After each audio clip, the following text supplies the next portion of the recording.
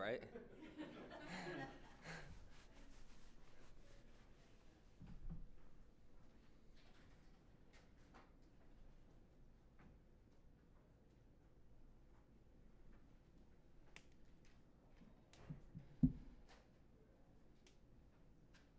All right, Tommy, your third career top five win, and just talk about the great comeback win today over Carlos.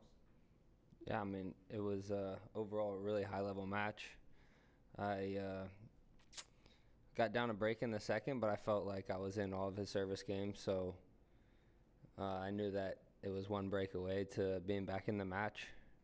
And then, I don't know, like I went up in the third, he picked up his level quite a bit, and I feel like we had flashes of like really probably the highest level tennis I've played. Okay, let's open up for questions. Cheryl Murray from the Grandstand. I'm just wondering, do you take more confidence you get a big win like this over the number 2 seed? Does that really set you into the North American hardcourt swing better, or is it all the same to you? Yeah, I mean, I think um, any win builds confidence. Like you hear of players going to like dropping down a level, playing challengers to build confidence. I think any win adds confidence and builds it, but obviously the better players that you beat, the bigger it is and the more it means. So, I mean, definitely nice to get a big win going into the whole series.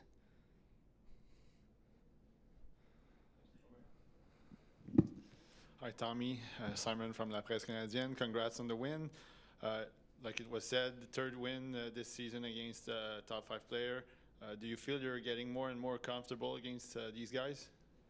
Yeah, I mean, it's hard not to wake up for, the primetime matches like that.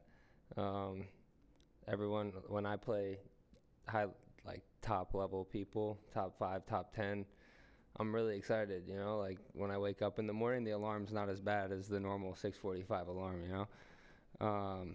But yeah, I mean, I was pumped and ready to go today. I was fired up. I knew that with him, like I would have to play a really high level of tennis. So, I mean, I just tried to prepare for that. What was the turning point of the match? You had match points against you. So what was the turning point of the match? Probably like way before the match point against me.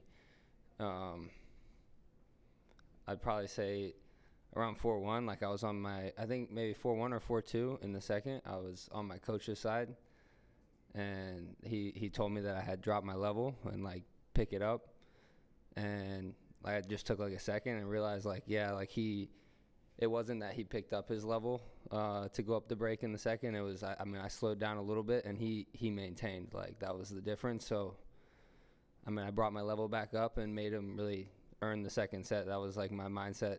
Try and make him earn it if he's gonna win this match. Like make him really earn it. So I think that was probably the turning point. Hi, Tommy. Carlos told us just a few minutes ago that he haven't been able to handle the pressure of being the number 2 seeds in this tournament and during the game. Did you feel it during the match? No, I mean that's not something that I'm thinking about when I'm playing. I'm not thinking about him thinking about being the number 2 seed. But yeah, I mean I'd imagine that probably would add a little extra pressure, but I mean I'd like to be the number 2 seed here one day. Any other questions? No, go ahead. Could you sense this frustration though on the court when you were starting to get that comeback in the second set? Could you sense it? Yeah, I mean I think no more than normal, I guess.